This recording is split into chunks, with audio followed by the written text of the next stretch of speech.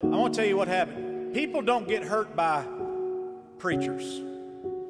They get hurt by unqualified men standing in the place of a pastor. I'm going to say that again because I want you to get that. People don't get hurt by a preacher.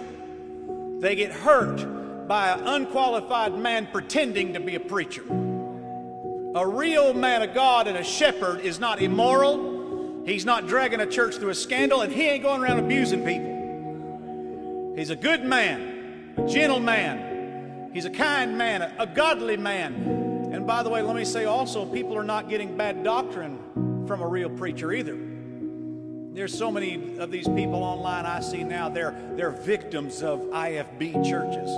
First of all, I don't even like the phrase IFB. That's stupid. I'm an independent Baptist is what I am. And they're not hurt by IFB. There is no